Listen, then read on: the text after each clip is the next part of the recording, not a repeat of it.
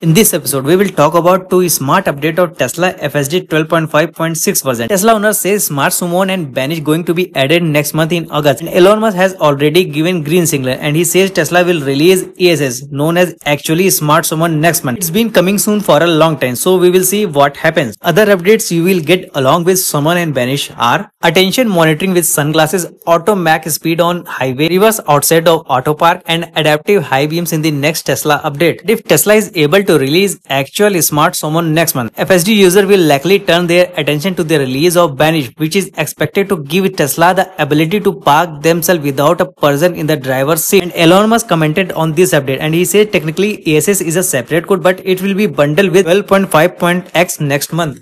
Hope you all like our video. If you have some important tips and recommendation, please comment us below, and sorry for my English.